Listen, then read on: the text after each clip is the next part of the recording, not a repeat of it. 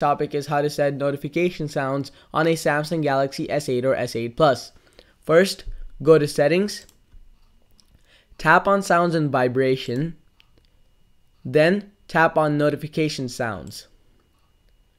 Here's a list of all the notification sounds that you can choose from.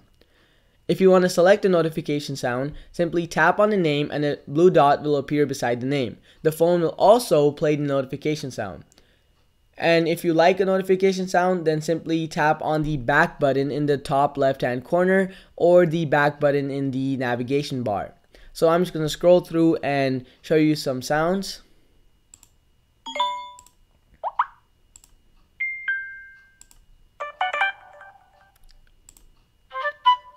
So let's say that I like this notification sound. So now I'm going to tap on the back button in the navigation bar. And as you can see, it says hello for notification sounds. So that's the new sound I'm going to hear every time I get a notification.